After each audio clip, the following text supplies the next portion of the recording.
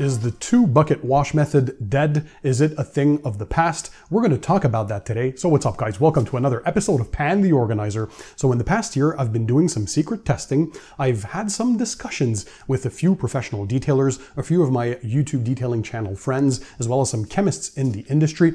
And we kind of came to a conclusion that things have evolved enough in the past years where the 2-bucket method might not be the method of choice anymore. And I'm going to explain why it might not be fully dead. So follow me as we're going to go through the motions, why we're alternating this method, what my preferred method moving forward will probably be at this point.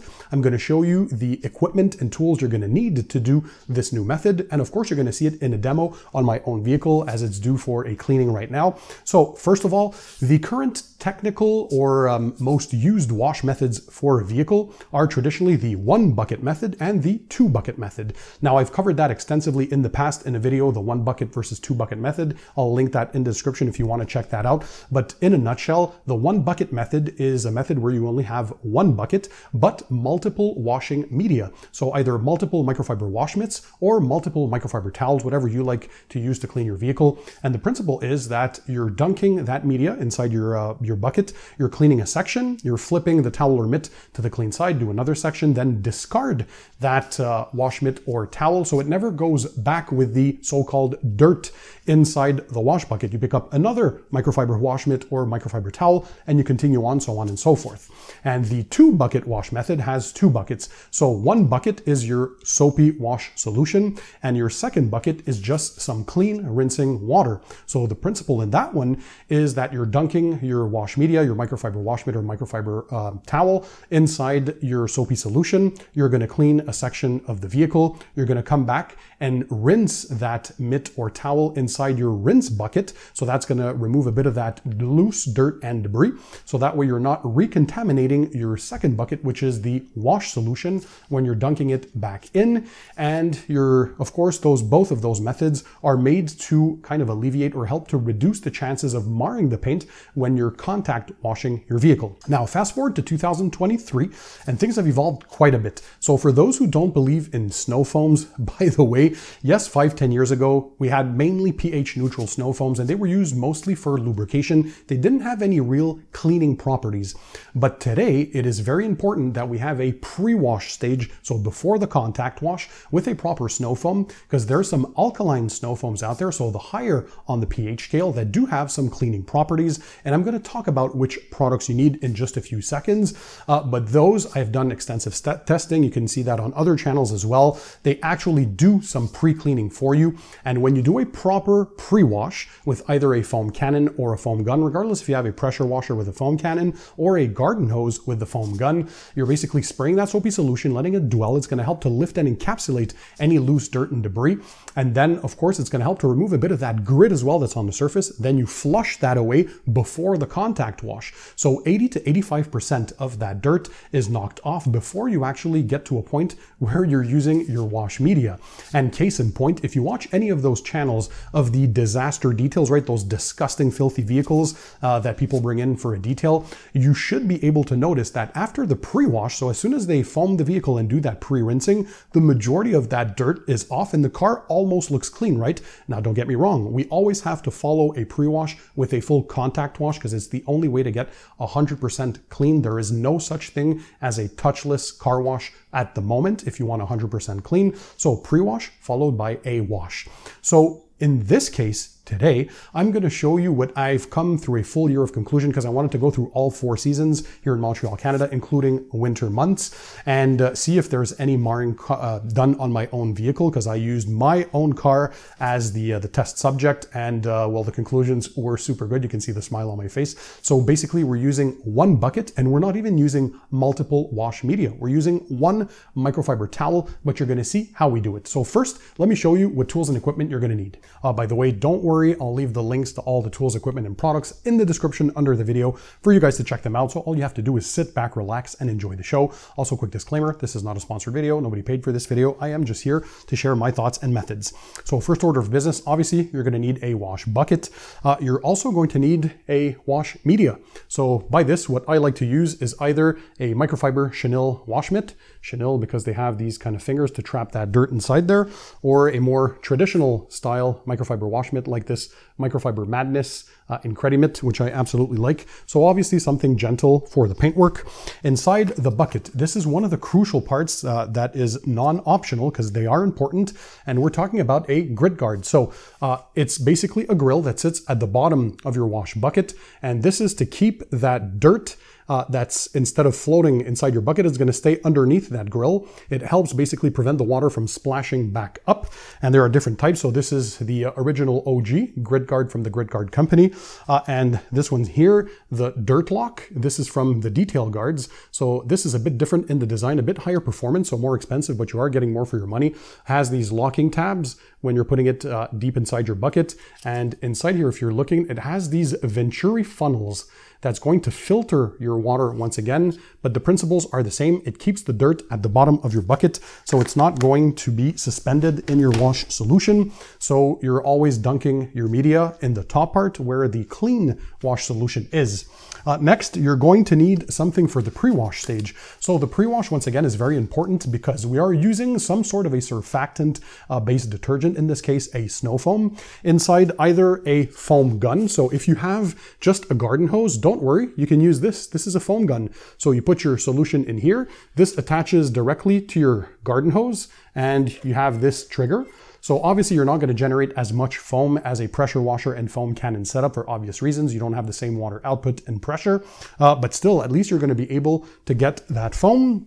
And if you do have a pressure washer, obviously I highly recommend a foam cannon. In this case, this is the new MJJC foam cannon version 3.0, the S series. So we already pre-mixed in here one of the snow foams I'll be talking about, but you do your dilution. It connects to your pressure washer thanks to the 1/4 inch quick connect, and that's it. You're blanketing the surface of your vehicle with a layer of that snow foam. You're going to let it dwell, never work in direct sunlight, always on a cool surface and in the shade, or if you're lucky like me and you can work in a garage, perfect in a more controlled environment, but never let these things dry on the surface. Obviously, not only for the better washing experience, but also for the fact that the product is going to perform better because you're going to let it dwell. Dwell time is important. Follow the instructions, by the way, of the product that you are using, because some of them have different dilution ratios.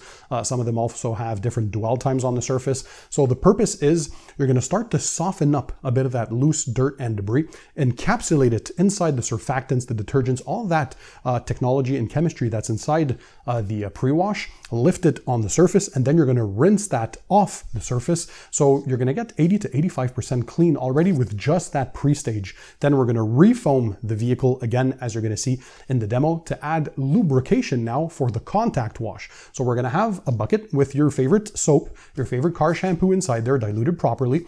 But with the added snow foam on the top, a second time for that snow foam because we're refoaming, well, you're going to have added lubrication. So your wash media is going to glide on the surface. We want lubrication, which is very important. That's what minimizes the chances of marring the paint, having any micro scratches or micro swirls. Anytime you touch the paint, right, it's the wash phase and the hand drying stage. If you're using a microfiber drying towel at the end, that's where the majority of the love marks or the marring occurs. So how do you alleviate that? Well, with methods like these.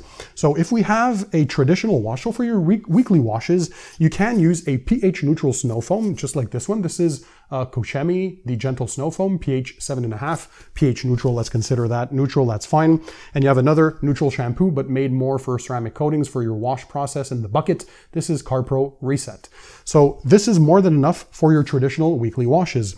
When you want to bump it up a notch and do an actual pre-wash stage that has a bit of cleaning or a bit more bite, So there's two categories of snow foams. So there's the light alkaline and there's the heavier alkaline. So let's start with the light ones. So things like DIY Detail, this one here, Incredible Suds, can be used in the foam cannon and in the wash bucket. This is their pH 8.5 shampoo. It's still wax safe, sealant safe, and coating safe, obviously, but it has a bit more bite when you're using it as a snow foam in your foam cannon. Another one that's very good is W4 from G-Technic out of the UK. This is a citrus foam, so still pH neutral, but has a bit more of that bite. So that citrus technology in there to start removing a bit of that grime and a bit of that traffic film.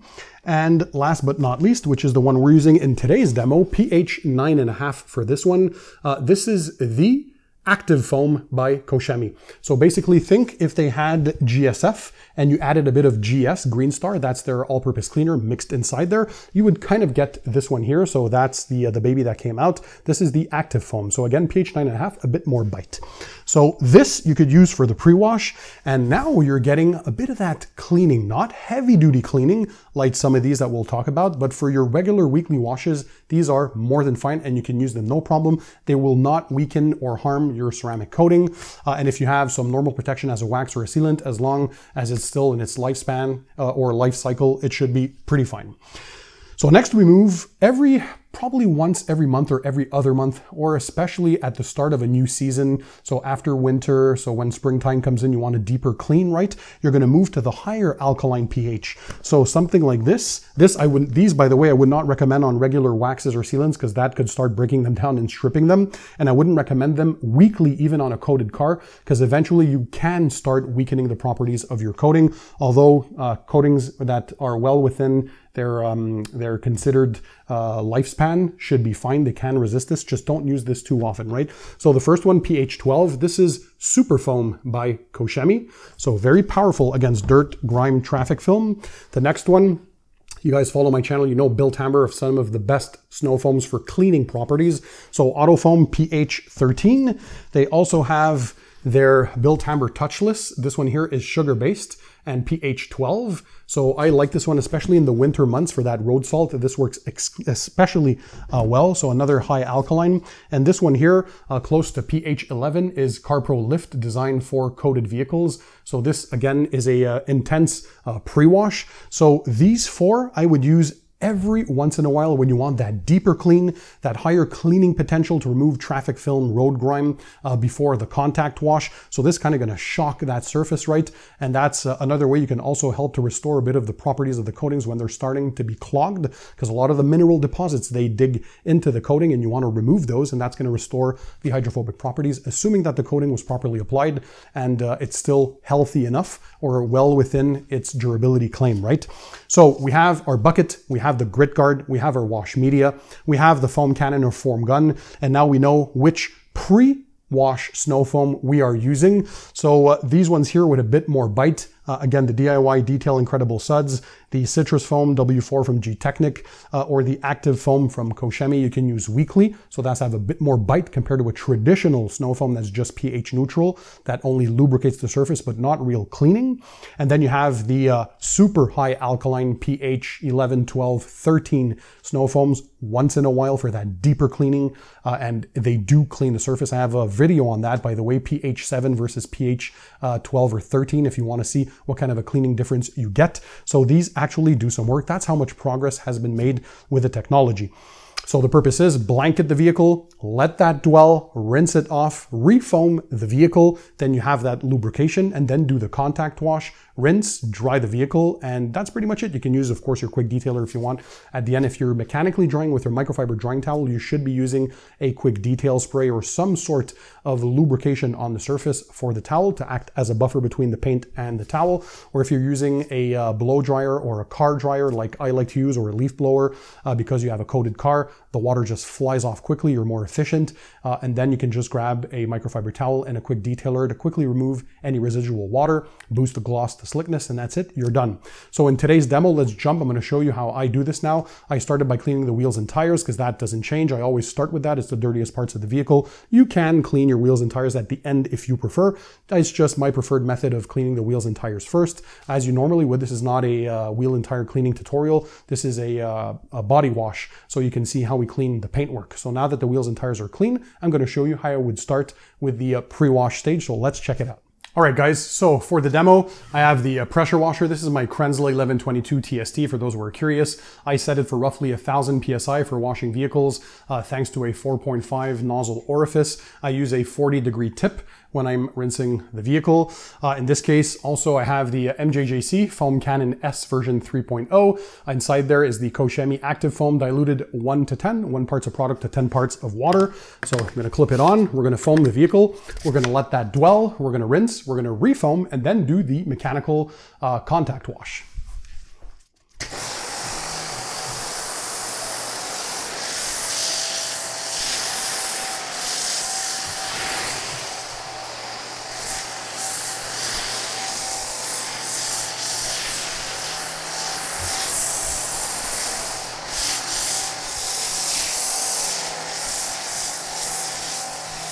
All right, guys, so we blanketed the entire vehicle surface with the Koshemi Active Foam. That specific snow foam requires a 5-minute of reaction time or dwell time on the surface. So we're gonna let that do its thing.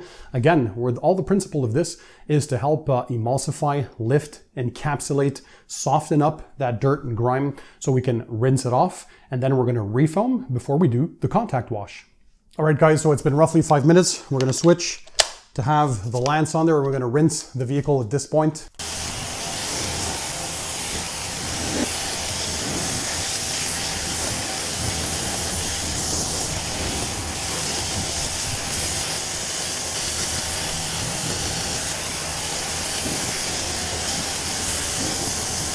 All right, guys, so a few thoughts before I refoam the vehicle with the snow foam.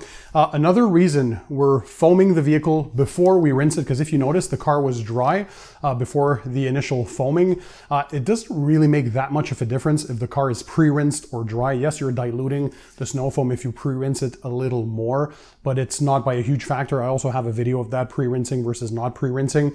However, in this modified wash method, why we're applying it on the dry paint before we rinse is to have some lubrication on the surface once again, and to encapsulate kind of that dirt and grime before you spray your 1,000 to 2,000 PSI pressure washer onto the surface, right? So imagine if there's no lubrication on there.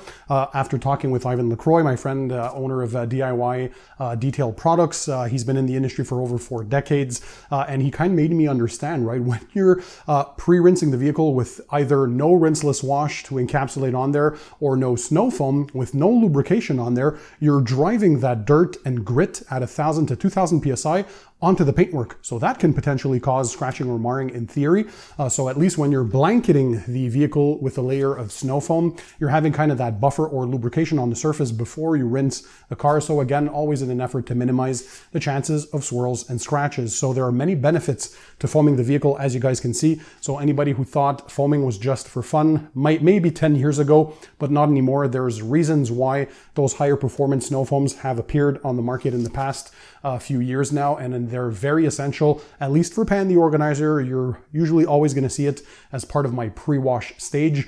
Now, if you're not using a snow foam, but you still want to do this kind of method, well, at least use a pre-rinse or pre-treat with a rinseless wash. Still diluted 256:1, the traditional dilution ratio.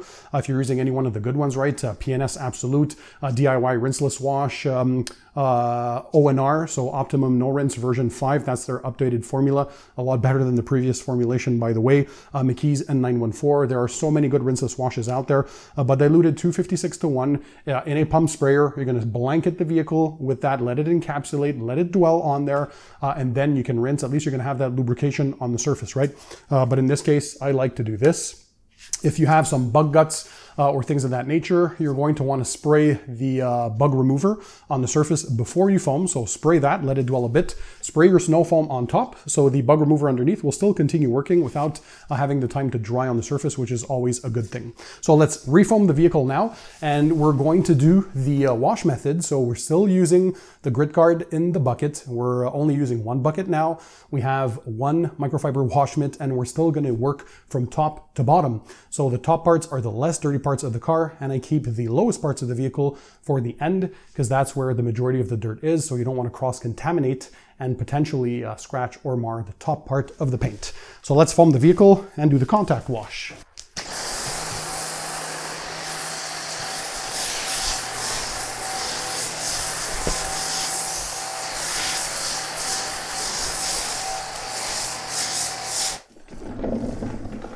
So just so you guys can see, here's the bucket. So I have my soapy solution in there. I have Carb Pro Reset. So just over 1.5 ounces to roughly 4 gallons of water in there. And then working from top to bottom. You guys know at this point, what I like to do is use the straight line motion. You're not applying any pressure on the surface. So let your mitt do the work.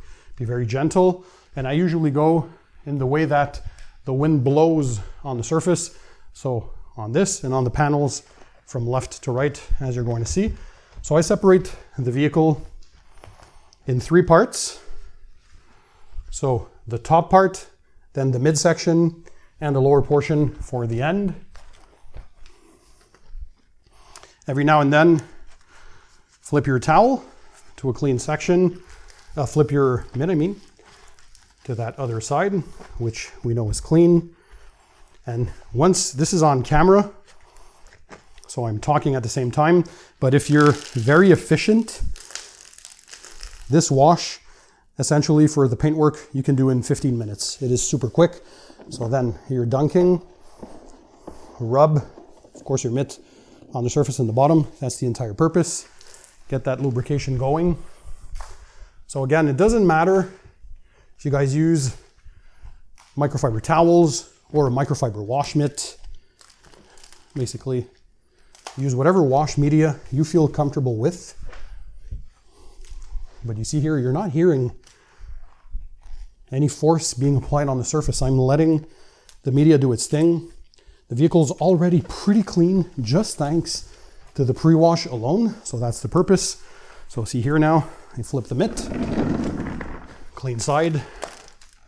Ideally, if you want to increase your efficiency, you get a bucket on rollers like I have here.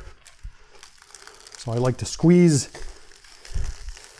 that dirt off and the dirty water, dunk it in the bucket in the bottom. There you go.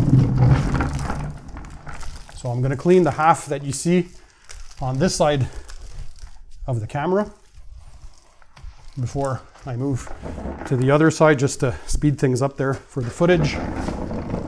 Again, I flipped the wash mitt. And as you can tell, I'm keeping still those lower parts. So there's a lot of tricks, tips, and techniques that we're still applying here when we're doing this. And we're going to talk towards the end. Is the 2 bucket wash method dead? That's going to be in the conclusions. Stay tuned for that, obviously. All right. So now it's the time to do the lower portions.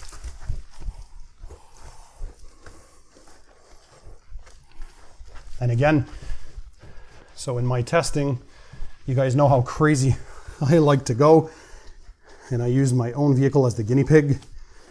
That's how sure I was of everything that I've learned over the years. But I used inspection lights on the paintwork to make sure I'm not getting any scratches or swirls. And again, my buddy Ivan LaCroix was here recently. We were filming a few videos that you guys are going to see on the channel if they're not up already. And he also saw just how my paint was flawless. after 2.5 years of ownership at this point. So now I'm going to do the rest of the vehicle and come back to rinse it. All right, guys, so contact wash is done. Now it's time for the final rinse.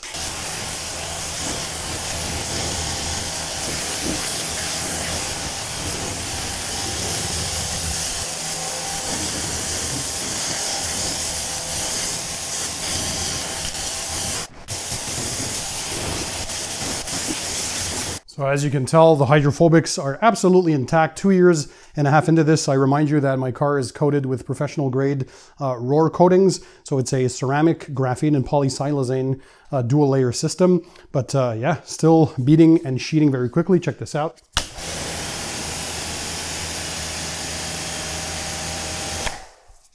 There we go. Water is quick to sheet. The beads are super tight, super round. So the fact that we're increasing the alkalinity a bit on the pH scale with those snow foams, absolutely no worries on coated vehicles. And so you can see the hydrophobics on a vertical panel.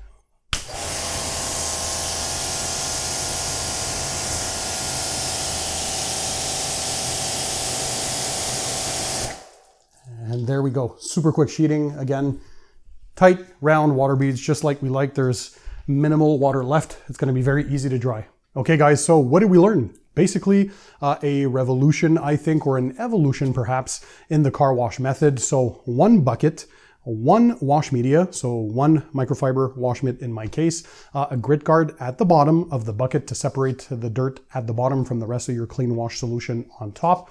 And then pre-wash is very important regardless if you're using a foam gun with your garden hose or a pressure washer and a foam cannon. You're blanketing the vehicle with that layer of snow foam. You can use snow foams obviously that have a bit more bite for that pre-wash stage to clean a bit more of that dirt grime. And we're knocking off basically all that grit, that surface dirt, the gritty material, and then we're rinsing that off after the dwell time. And so you're getting less chances of scratching and marring because 80 to 85% of the surface at this point is clean.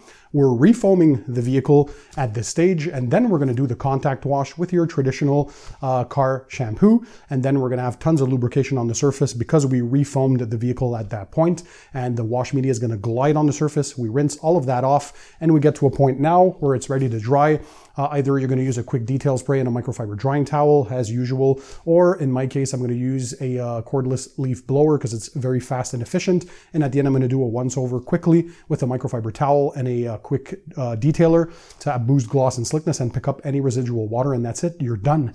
So it is very efficient. There is no more marring, nothing to be worried about. I don't have tons of wash media to manage like the traditional one bucket method, and I don't have to worry about managing 2 buckets and having that rinse solution and all that good stuff. I know a lot of guys are probably smiling out there because they say, finally, Pan's talking about it. And yeah, so after this year of testing, it's very conclusive as far as I'm concerned. Pre-washes have evolved to a point now where I think if someone says that snow foams are ridiculous and they're useless, I don't think they have tried the proper snow foams and foaming techniques. Go check out my buddy John Delir from the Forensic Detailing channel as well. He's covered this extensively, this process. Also the same with Ivan LaCroix and Nick McGurk over at DIY Detail. A bunch of other detailers and detailing channels out there as well are big proponents of this method. Now you're probably going to see this more and more. Does this mean that the 2 bucket wash method is dead? Absolutely not. I mean, if you still want to use it, so use this method, right?